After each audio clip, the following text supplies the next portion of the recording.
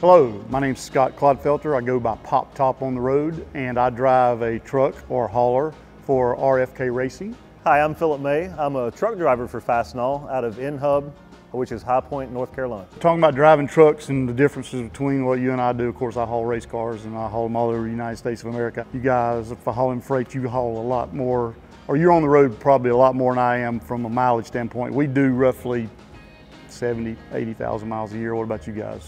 Back when we were keeping logbooks and I actually knew my mileage a little more accurately than today, we've got computers today that keep track of that. When I first started with Fastenal, we averaged anywhere from 100 to 110,000 miles a year. Right. And so I've been with Fastenal, I've been back with Fastenal for 15 and a half years. And so I'm not even going to attempt to do the math on that.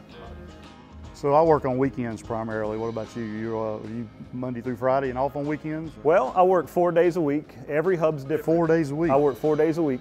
But the way our schedule is, I log hours 6 days a week. Okay. And we talked earlier, you run mostly at night. And I know that's what I prefer to do, especially because of traffic. Because just like you, I got to leave point A to point B, and I've got to be there. I don't have any options. I can't call in and say, I'm broke down, I'm stuck in a wreck, I'm not going to get the race car there. Ain't going to work. So I'm sure you have those same stresses each week also. Yes. We have something called OTD, or on-time delivery. And there's a time we have scanners that we scan the product off the truck with. I'm not allowed to be no more than 59 minutes early or 59 minutes late.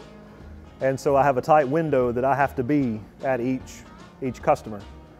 And so yes, being on time is a crucial factor with freight delivery. Man, it's been really nice talking to you. I learned a lot about what you do. And we look up to you guys, of course, riding around out here delivering, fighting traffic, safety issue and all that kind of stuff. And we appreciate all of the truck drivers that we see on the road. And it was really nice talking to you, and be careful out there. Yes, sir, likewise. I'll be looking for you as we go up and down the interstate. And as they say, keep it on the upside.